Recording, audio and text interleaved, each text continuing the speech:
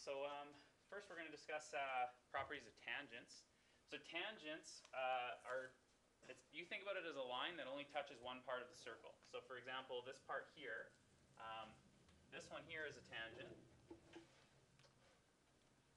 Oops, black doesn't show up very well on black lines, but there we go. This one is a tangent because there's exactly one point there that it just kisses the edge of the circle. So only one place where it's touched. This one's not a tangent line here because there are two edges where it touches. So one thing that we would call this, we call this one a secant line when it crosses through more than one place, and we call this a tangent line when it touches just one. So just wait until calculus. You'll have some time to be tortured by those two words some more. But if anybody have any ideas what they do in calculus other than lots of math? Any ideas? They draw graphs. They draw graphs, yeah, they do that for sure. One thing that they study a lot is tangents. Newton, when he was thinking about doing calculus, one of the problems he said of all the problems he could solve, one of them that he really wanted to know the answer to was if he has some graph, he wanted to know how do I calculate the tangent to a graph. Like right now, I could give you 2 points, and you could calculate the line through those 2 points. But Newton said, of all the problems I really want to know the answer to, this is the one that bothers me the most. I want to know how to calculate the line that is tangent to a graph at 1 point. So anyways, that's kind of where calculus got built up from, and or at least part of where the motivations came from. So you'll hear this a lot in next year in grade 12 in calculus. So this one here is also the tangent. These ones are the secant lines. And finally in the last circle, which you can't quite see, this one here is the secant line. This would be a tangent line. Okay, so that's what you have to think about when you hear tangents. That's what you're looking for in your pictures. Okay, so we'll do our best here to come up with the first property, which is if we draw a tangent line and connect it to the center, let's see what we notice. Okay, so I'll start with the middle. Okay, so that's not a bad tangent. And I'm going to connect right where it's tangent, so I guess it's right about there, to the center. And we'll think about what you kind of might notice there from this picture. I'll try one on a different part of the circle, so let's try a tangent line here, and I'll connect it. And let's try a tangent line, how near the bottom. Oops, that's kind of I cheated there. I didn't really get a good spot on it, so let's say something like that. So, what do you think about so far what you see with the tangent and the line connecting it to the center? Yeah, that's what my terrible artistic skills are trying to show you, that there is, in fact, these are perpendicular between the tangent and the center of the circle. Okay, so that's property number 1. Okay, so the line,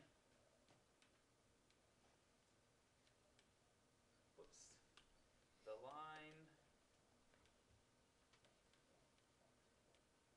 between the center, I'm going to abbreviate this a bit, center and tangent is perpendicular to the tangent.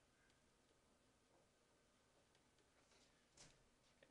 So for example, if this was our picture, then normally this might be difficult if you hadn't sort of seen that property already, but that's tangent. This one goes to the center, so it's perpendicular.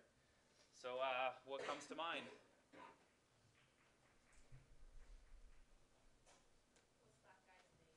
What's that guy's name? Pythagoras is the guy's name, yes, that's right. What's that guy's name? So these are my two sides, so it's going to be 9 squared minus 8 squared, and I'll take its square root. So this will be root 17 for the missing side. Okay, so that's one way we may see that property used today. Okay, so we ready to take a look at the second property? Okay. This time we're going to draw from any 2 tangents, but we're going to draw them from the same point, so or where they meet. So here's what I mean is, for example, if I was to draw a tangent like this, and then maybe over here I draw another tangent, here's the point where they meet. And, you know, it might be worth drawing what we did last time, so why don't we add that to the picture. Oops.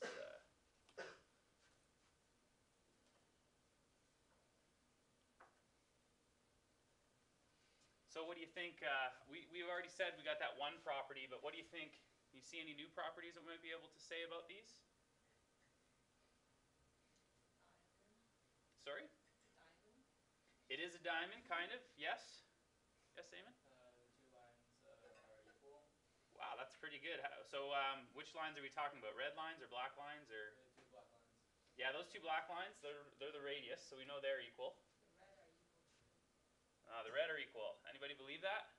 Is it early enough that we could just, yeah, sure, let's just agree. Well, yeah, don't want to put up too much of a fight, right? How many sides are equal in those triangles? Two sides. Right, there's two equal sides, and there's an equal angle, so you know the third side's got to be equal too, right? So we can also say that these edges here, this must be the same length as this. Okay, so where the point where the tangents meet to where they touch on the center must be equal length. Okay, so that's this property here. Let's take a look at this example with C, D, E, F, and we're trying to find the missing side X. So there's a couple things that we can label on this problem right away, since we know that we've got the radius here. So we can call that 5. Okay. And this length would be 8 on both parts of the triangle. And we've already said from the first property, this has got to be 90 degrees. So what we need to do is figure out what's this missing side here. Okay. So the missing side, either one would be, let's see here, 8 squared plus 5 squared. So I get, sorry, yes, still, I'm still waking up myself apparently. This is the hypotenuse. It's straight across from 90, so it should be 8 squared minus 5 squared. So 64 minus 25 is 39.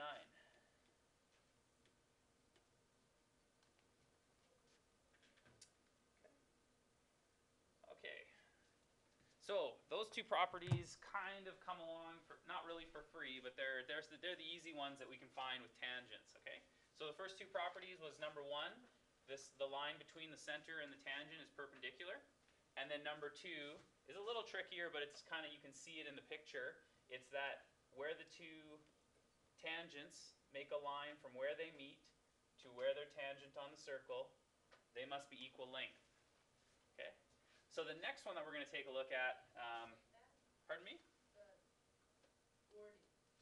You want me to reword the second property? Yes. Okay, so for two tangents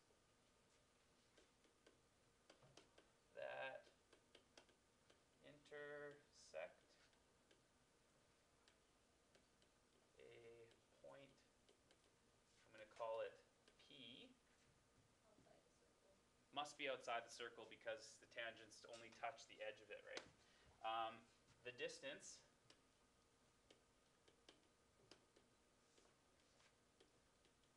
from P to where the tangent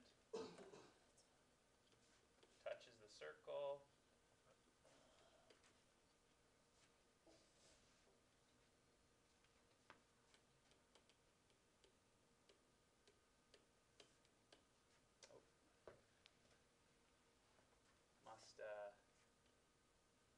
be equal.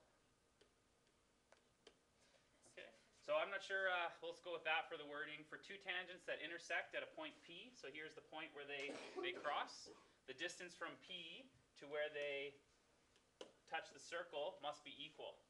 Does that sound better? Yeah. Okay. So the next property is a little tougher. So before we, let's pause here for a second.